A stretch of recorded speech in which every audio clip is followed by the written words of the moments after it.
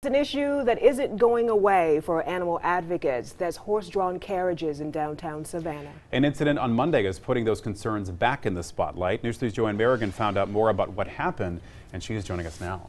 Yeah, that is right, Ben and Trish. I talked to the owner about this, and she really called this a minor incident. However, the issue for some people is that this is the second incident involving a carriage since February. Now, city staff say in relation to Monday's problem, they are assessing a report from the owner of that company.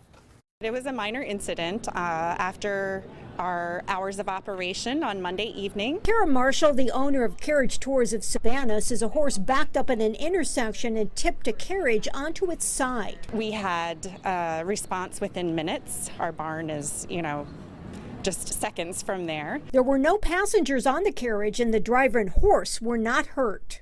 We were not in any violation of any code or ordinance that evening. It was just, an incident that occurred. You can call it minor in relation to other things, incidents that have happened, but it does create some concern. It's still very possible that had somebody been nearby or in the carriage that there could have been injuries. Ruth Arnone says what happened this week has advocates fired up all over again. That's because in February, an incident involving another carriage company did result in injuries to passengers and the driver. Some want to ban carriages, while others at least want more city regulations for companies. I don't think it's happening. I think that they're waiting, every time there's an incident, I think they're just waiting for it to blow over. Marshall says for her company, this really was an isolated incident. It's highly unusual, yes.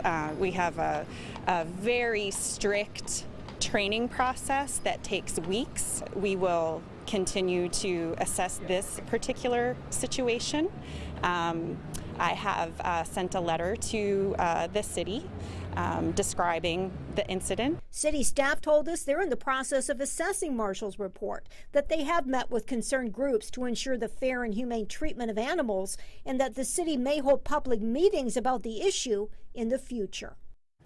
And again, we do want to point out that the February accident did not involve Marshall's company. She told me today she will continue to investigate what did happen with her company and her carriage, and that she says the carriage itself will be examined. Meanwhile, animal groups say they'll continue to push for more regulations for these companies. Joanne Merrigan, WSAV News 3.